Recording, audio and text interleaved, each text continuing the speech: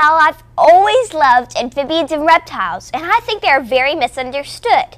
When I was 8 years old, I started taking classes from a herpetologist named Mr. George Heinrich.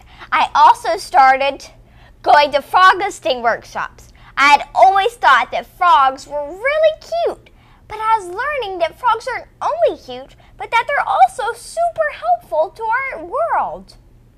Because they're an indicator species and they help us to know about the health of the environment. I wanted to help others learn about what I was learning.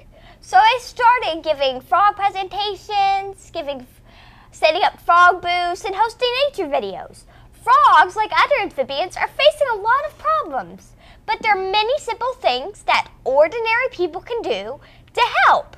So basically, when we are saving frogs, we save the environment.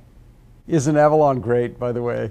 Let me give you some other examples. In addition to Avalon, there's a young man in the South Bronx in New York who builds skateboards and is designing an eco-friendly skateboard park. And at the same time, his friends are helping him make skateboards. They're having seminars about how kids can help the world. There's a young man who's invented a solar lantern that is now being used in villages in East Africa that's energy efficient. There's a young woman who is developing sustainable farming techniques. There's another girl who's calls herself Earth Saver in Georgia and who is going around to schools and auditoriums and inspiring other kids to help do their part to help save the environment.